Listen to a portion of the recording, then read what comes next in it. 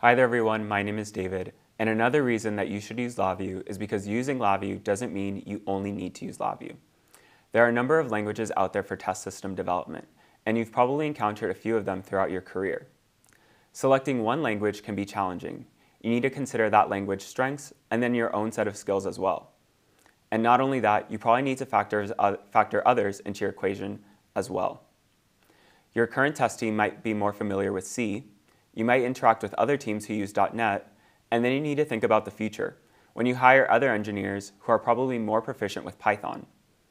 With LabVIEW, there aren't restrictions when it comes to languages. You're able to add all of this into your test system. With LabVIEW, you can import new algorithms. With Python, using the Python node, you can call new analysis routines using the call MATLAB function node. And then, of course, you could add C and .NET using the constructor node and call library function node. With LabVIEW, you can have all of these languages in one test system. Let's go ahead and take a look at calling Python from LabVIEW.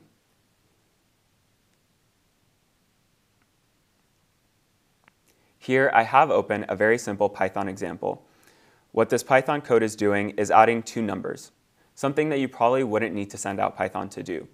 But what this could resemble is an analysis routine that one of your other teammates developed. You've done your data analysis in LabVIEW, but then want to do some post-processing in Python.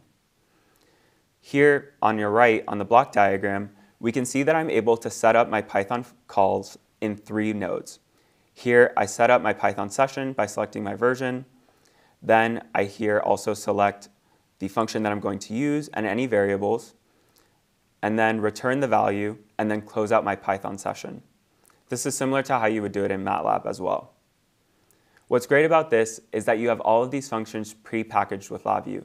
I don't need to consider how I would set this all up. I can just use the nodes that are available to me.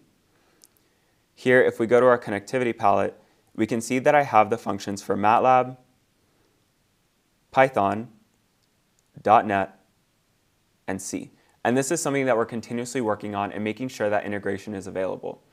With Python, we just added the virtual environment support, and with MATLAB, we just recently improved our debugging as well. Thanks for watching.